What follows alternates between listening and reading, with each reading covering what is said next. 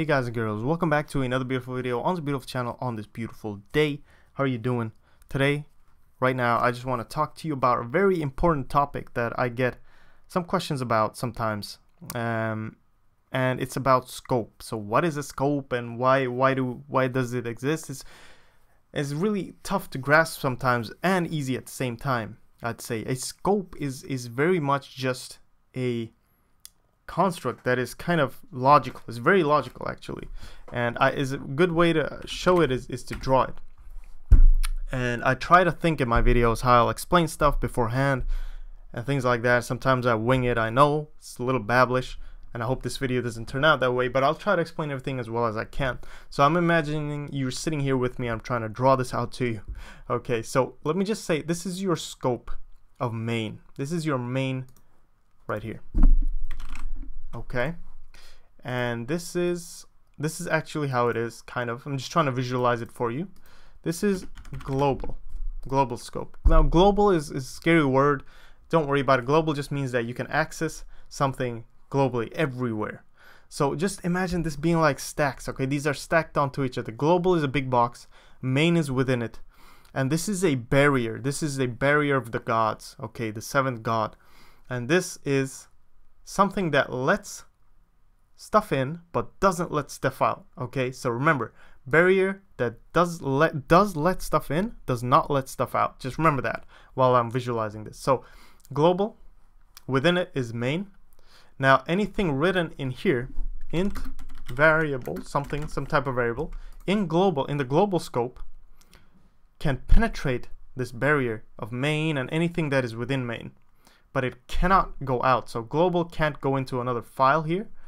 Okay, imagine there is a global scope in each file you're creating a class or something like that. That's its own global scope, the most outer scope that you can be in. It can't penetrate that.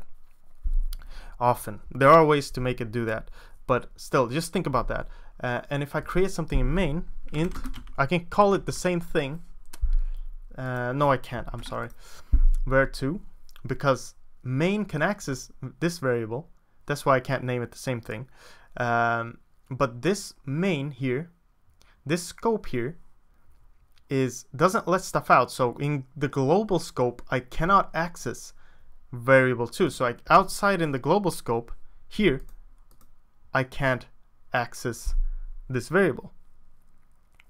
Okay, just like I can't access it out here or out here, anywhere here. Any point in the global scope I can't access it, because this is also important. As soon as a scope ends, now remember, we're going like this, left, and we're going, how the hell do you do a down arrow like this? This is the order we're going, okay? That's how it works in programming. We go left and down, left, like this, boom, boom, boom, boom, boom, boom. Now, at the end of every scope, everything that is in here is gone, no matter what it is. That's how you get memory leaks. When you have pointers pointing to dynamic memory, those pointers go away as well at the end of a scope, at the end of your program. Global scope, basically here's the end of your program. Okay, end of your file. Sorry, this is the end of your file. This is the end of your program. So anything that reaches the end of main is gone, because that's where your program ends. And the global scope, any functions down here can't access this variable, but everything in main can access this variable. Now let me make a for loop or an if statement scope here. Now this is an if statement. Let me just move that to here. This is every statement, every if statement with these bracket thingies, that creates a scope.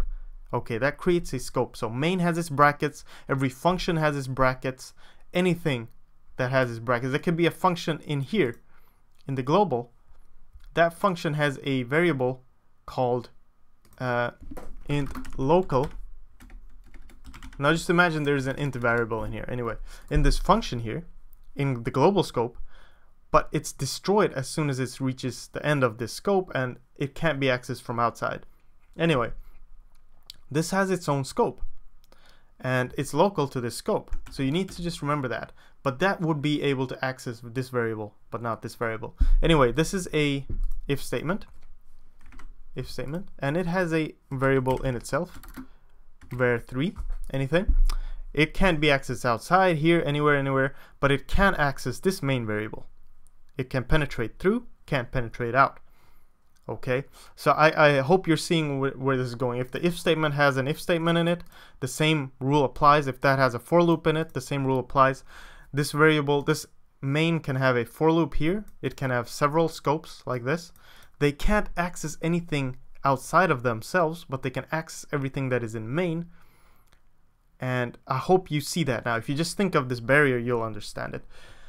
Whew, I can feel myself talking too much, but that's an image you can think about. So let me just show you that in practice. Let's make a global scope. So these are the variables. So let's make an integer global int 1 equals 10. Okay, and global int 10 is accessible throughout this file in anything. So these things create a scope. Okay, so this is the main scope. It's a function, right? So these things create a scope. Now this can access global int 1. See how I can access that? I can find it here. It's 20. I can change it.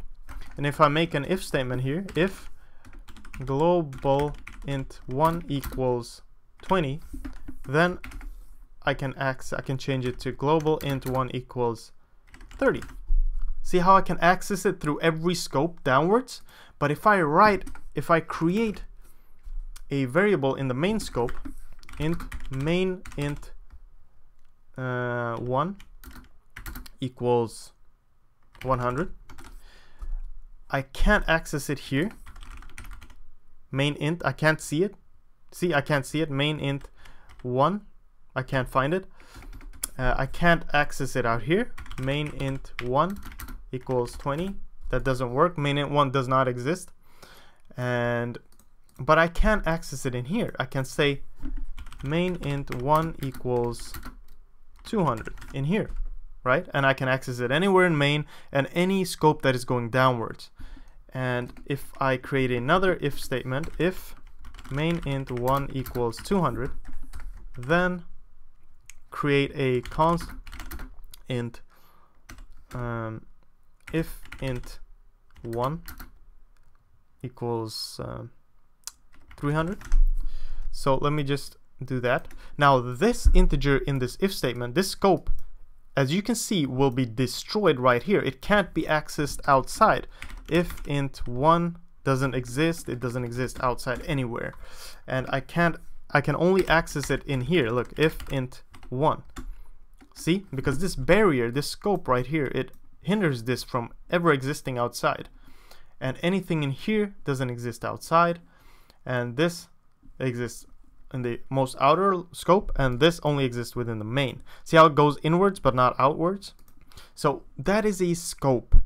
When anyone talks to you about scope, just think of the barrier that lets stuff in, doesn't let stuff out. That's it. That's all you need to know. So these are local variables to this if statement. And it's not going to work. If I create a function out here, function or void func test something, whatever, like this, and I create a const int lel in here, 20. Now you're thinking this is obviously going to exist out here, but you're not thinking correctly. You need to think that this scope that the function creates does not let this to go outside of the function. So this only exists within the function. Anything that you change in here will only exist within the function, or create in here will only exist in here. But since we have a global variable on top of this function before this function is declared or created, you can access it in here. Global int 1 equals 20. So anytime I access this function, it's going to change global int into 20. So if I were to actually create this global integer after this declaration in here, remember the left and down, or right and down, right and down, right and down. Remember, up here, this function doesn't know about global int. Or it does. Actually, wait, it does. I'm sorry. I'm dumb. It does. Okay, sorry about that. Anyway, because the global scope will have created it, we'll be able to go back here. Never mind. I'm dumb. Sorry about that. I'm trying to teach you wrong stuff here, which I probably often do, but I'll do my best.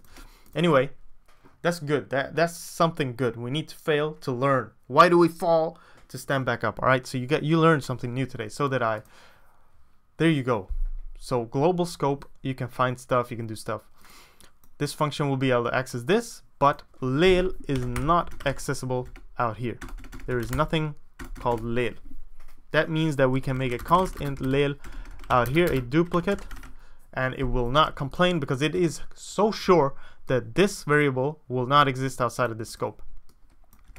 So that's also a good point to note, is that if you have something in the outside scope, I can't create another one, int global int 1. See, I can't do that. It should complain. Did I call it the same thing? There we go. It should complain now. Pretty sure. Or did I just learn something new? Did I just learn something new? Okay, that's weird. I'll have to check that out. You should not be able to create two of these, but it can see this is the local global int, and it can probably differentiate between it. Anytime I call global int in here, it's gonna take this local one instead of this one. So that's a good point. That's another topic that we need to talk about. Actually, that's another topic we need to talk about. If I create a const int, a local variable here, global int 1, a parameter, and I say global int 1 here equals 20. This is a very good point actually that we came across, because this I'm gonna end the video with this. Or not const, let's see, int. Okay, so this is the local variable. This is closer to this scope than this is. So whenever you call this name, it will call the local one, the one local and closest to its scope. This one is further away because it's in a scope higher than this. This is in the same scope. So anytime I call it with the same name, it will use the closest one to it. The same thing happens here. If I create an int global int 1 here, 50, this global int is closer within the scope than the global one is, the actual one, the one outside. So any change will be to this one and not the one outside. If I remove this, any change will be to this one. So just remember that when you're working, that you can create local variables with the same name. I had forgotten this, but now I remember. When you create variables with the same name, and then you have to expect the, like for example here, the computer to change and use the one that's closest to it. So if I remove this from the function and write global int equals something, it will change this one, the outermost one, the one that exists. But if there's something closer, it will take that and use that instead. So just remember that, and you should be fine. So that's a little tutorial on scopes, and I hope I explained that well. Remember the impenetrable barrier thingy, and that it will choose the variable closest to it if it has the same name as something outside. Those are the rules. That's the world we live in. That's how it is. Keep learning. Best of luck with everything. I hope this taught you something and showed you something, and keep training. And I'll see you guys and girls in the next one. All right, bye bye.